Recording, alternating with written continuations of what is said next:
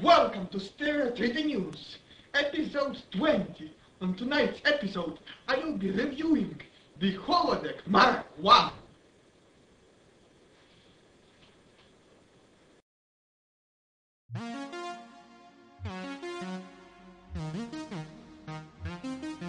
Open your mind.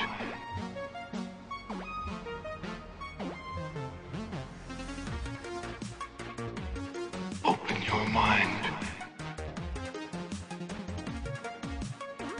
Open your mind. Open your mind.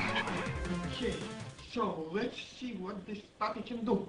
Computer, environment, Zeta 4. Nice. So realistic. Almost near. This is exactly like I'm there. The stereoscopic effect is amazing, I should say. Everything is beautifully textured.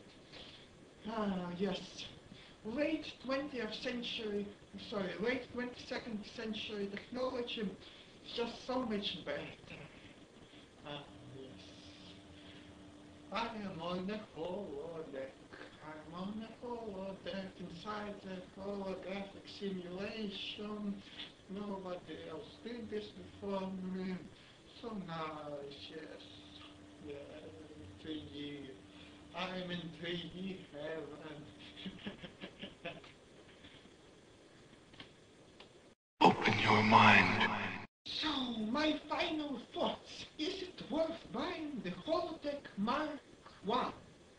I have to say, better wait till the Holodeck Mark2, because this still has some issues with the pattern buffers, and also the power couplings are not yet stable. I had to restart this several times during the initial testing, because the images would become all fuzzy, and there would be some misalignment, and it's not very pleasant to drive, so you have to restart to the auxiliary power couplings, and after that, and that takes a whole bunch of time, but the people that made this hope to fix this later on.